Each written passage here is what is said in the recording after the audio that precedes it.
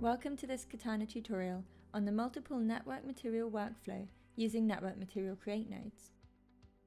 The ability to create multiple network materials inside one NetworkMaterialCreate node is a new feature of Katana 4, and it greatly improves efficiency when working with shading node networks. To take a quick step back, NetworkMaterialCreate nodes act as containers for your shading node network. They feature a unique left-to-right workflow and shading node designs created to improve the efficiency of building and editing materials in Katana. To learn more about the basics of using NetworkMaterialCreate nodes, you can watch the Creating Materials in Katana 3.2 course at learn.foundry.com/Katana. Originally, each NetworkMaterialCreate node allowed for one single network material, but in Katana 4, these nodes can now manage multiple network materials, improving this workflow even more. So let's take a look at an example. In this scene, we have two robot characters, each requiring a different material variation. So we have two separate NetworkMaterialCreate nodes.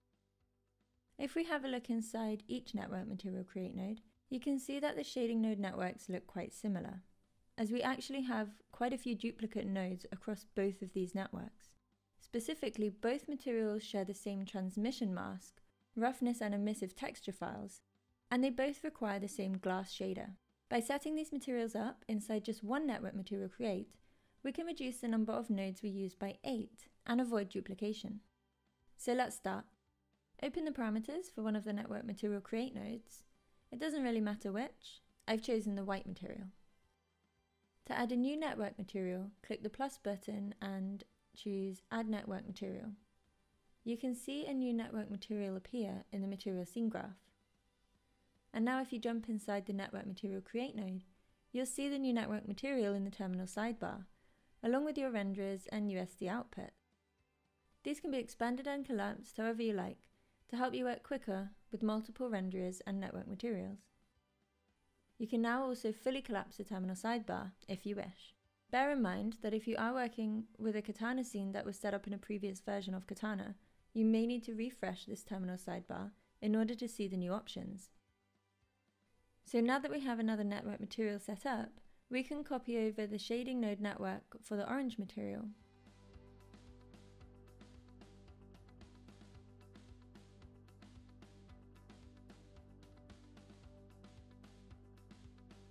And once we've done that, we can start removing the duplicate nodes.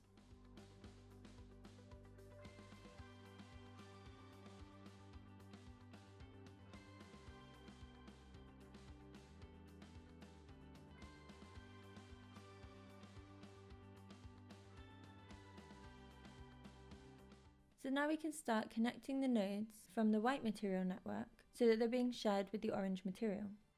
First, we'll need to connect the out UV output from the Place 2D texture node to the UV coordinates for all the remaining orange texture files, which are the diffuse, metallic, and bump.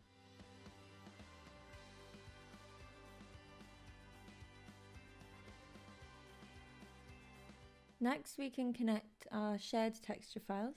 So the roughness and the emissive need to be plugged into the DL principled for our orange material. So connect the outColorR output from the roughness file to the roughness input on the DL principled, and connect the outColor from the emissive file to the input on the DL color correction node.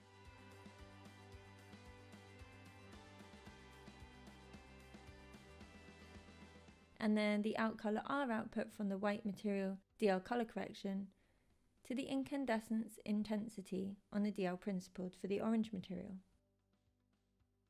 Now let's connect up the transmission mask by plugging the output R from the clamp node into the opacity input on the DL principled for the orange material. Finally, we can plug our material layers into the DL layered material node for our orange material. Connect the transmission mask to the top mask's input,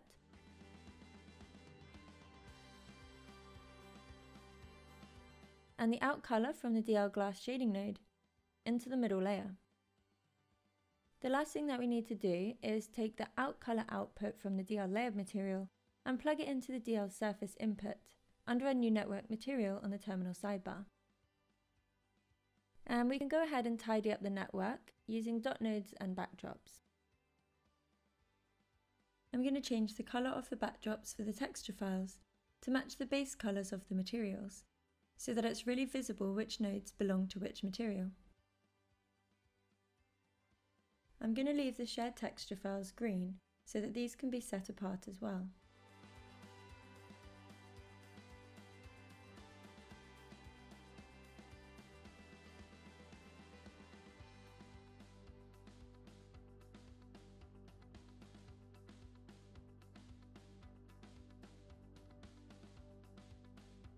Now our network is doing exactly the same as it was before, when we had 2 NetworkMaterialCreate nodes.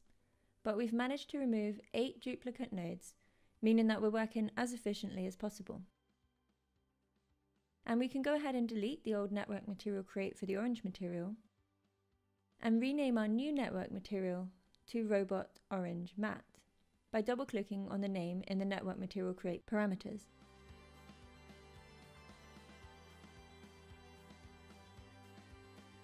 If we set off a render now, we should see the same result as we had before.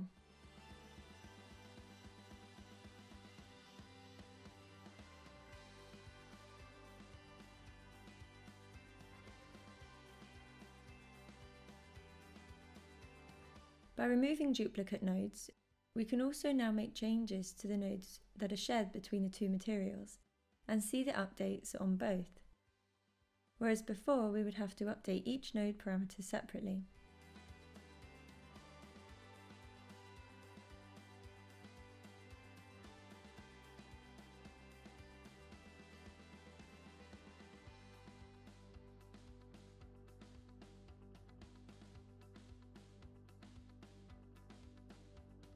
Jumping back to the material scene graph, we can also use it to organize our network materials further, by adding namespaces and middle mouse dragging network materials underneath them to group them together. Any changes that you make here are also reflected in your Scene Graph tab.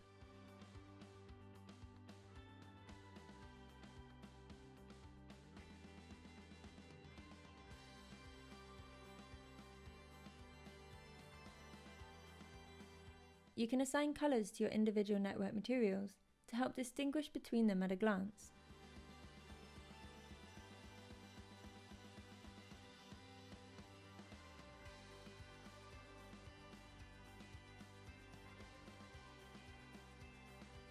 As well as toggle the interactive state of a network material and view information about the number of renderers and terminals that each network material is using. So thanks for watching. I hope you enjoyed this tutorial. For more information on NetworkMaterialCreate workflows in Katana, refer to learn.foundry.com/Katana for tutorials as well as the Katana documentation.